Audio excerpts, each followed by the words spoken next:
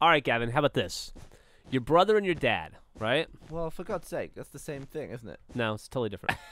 Your brother and your dad both have cancer. Ugh. And Sorry to the hear that, only Gavin. way to save them... All right, you were filming a Slow-Mo Guys video out in a field, right? And a meteor struck. And it imbued you with the power of radioactivity to stop cancer. But only once. And it has to be administered with your penis and semen.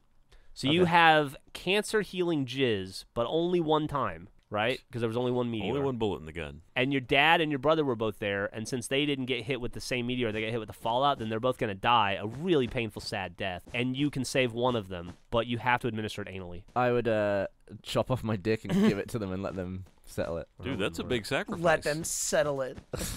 I would have sex with your Jizz brother. in a jar. And here's why. Your dad's had a good life. And I'm Yeah. sure that's what he would want. He would want your brother to live. Yeah, but So I saved my brother and he can never look at me again. Oh, he'll look at you. and he'll be like, "You It's not the killed my same way. father." So would that be a situation whereby you would then owe that person a favor forever, or they would owe you a favor forever? Well, it depends It's on like, depends on perspective. Pretty I guess, sure it'd really. ruin the family. like, you got to do this for It me. would I saved ruin your, the I saved your family. life. You got to do this for me. You put your dick in my ass. Fucking Christ. God damn.